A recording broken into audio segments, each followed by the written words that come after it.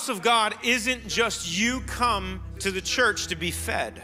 Isn't just you come to hear a great message. You come to hear songs. The church, the ecclesia, the church is a group of people that is called together to live on purpose and live on mission together.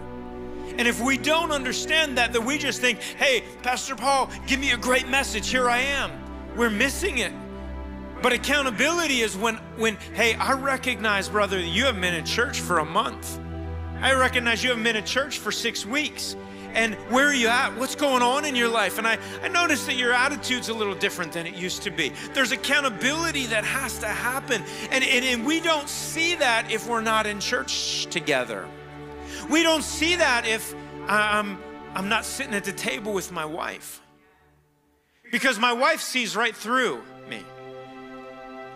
She knows when my head's been a little too puffed up. When I was mayor as a young age, I got all excited because when I walked into the door of somewhere and I went to a Chamber of Commerce or event, a business event, and they would say, hey, Mr. Mayor, it's so good to see you. And they recognize you all over the place. And as a young man, I started to take that on as identity rather than just a calling. Because assignments from God will change. Your identity should never change.